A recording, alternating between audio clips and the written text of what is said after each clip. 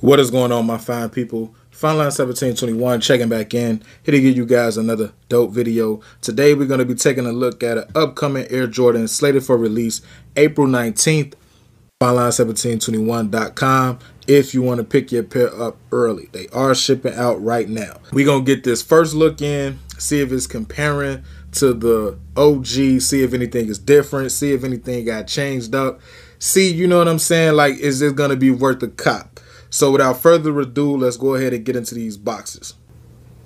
All right, now taking a look at the boxes, you can clearly see that they come with pretty much the same reptile, snakeskin type of texture to the boxes that is on the shoe. You have an all black box, silver Jumpman. Now let's take a look at the label of the shoe. The one thing that you will notice is they don't have that barcode or QR code that came like on the pairs from pretty much like the early release pairs out of China. Basically, you know what I'm saying, your counterfeit pairs. The retail pairs do not have that QR code anywhere on the box. All right, now taking a look inside of the box lid, it does come with your quality control stamp here, or the lot number in which it was made right there in the back.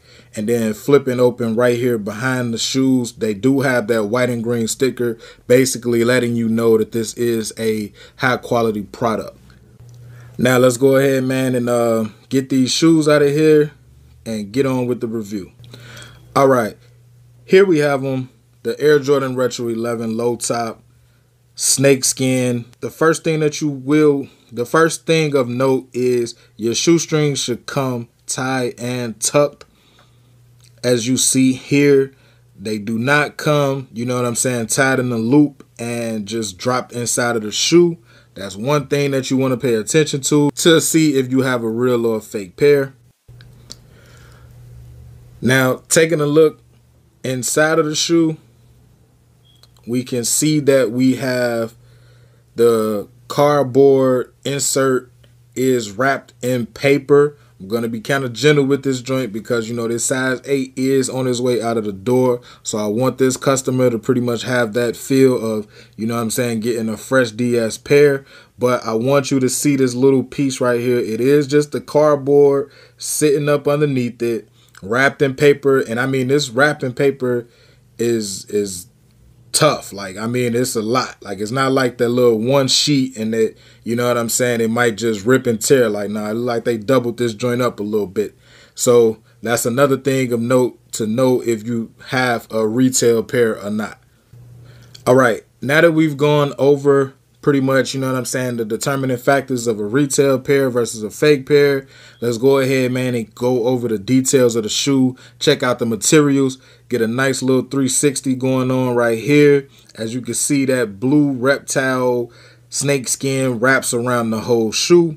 And also, I'm noticing, you know what I'm saying, that these joints right here, they don't seem to be like the OG version, because it's almost kind of like has this little texture around it. Yeah, like it almost feels like a piece of fabric, like cotton or something, that's wrapped on top of this snakeskin. And also another thing of note on these joints, you do have leather on the upper instead of mesh. I'm not sure if the pair from 2000 or 2001 had the ballistic mesh or leather or not. I know for a fact that I know the leather on the low tops have just now started to be, you know, on Retro 11s when they started to do the retros. Taking a look at the Jumpman Jordan right here on the tongue, that third spacing is looking good. Taking a look at the inside, it's all black with a white Jumpman. I almost kind of got like a silver feel to it, but I highly doubt that. It's probably just white. Taking a look at the bottom here, you do have the icy blue bottom with the navy blue pods.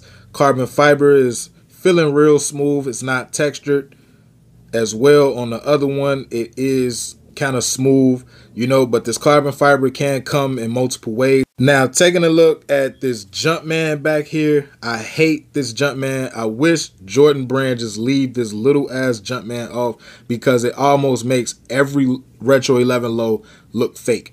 because it's so smushed in. It just looks weird. Just leave the 2-3 and call it a day. Now here, I want to try to get a close up, you know what I'm saying? I'm going to zoom in and see if you guys can actually see exactly what I was referring to as far as this material that they placed on top of this snakeskin. So I'm going to try to get a little close up, you know what I'm saying? So you guys can see exactly what I'm talking about.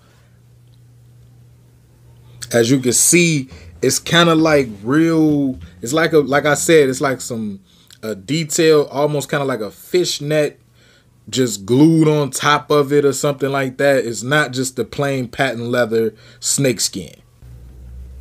Now let's go ahead, man, and flip open this other shoe that I had sitting in the background this whole time. We were reviewing a size 8. This is a 10.5 right here, pretty much a personal pair. As you can see, it does come with the same wrapping paper or tissue paper wrapped around the cardboard as well. In this pair, the shoelaces are tied and tucked. The bottom of this one is kind of like a little bit icier than the size 8 that I just reviewed, but like we all know, Retro 11s have their own type of quality control, man. Everything is different. It's as of right now, just follow those key points that I mentioned earlier to determine if you have a real or fake pair.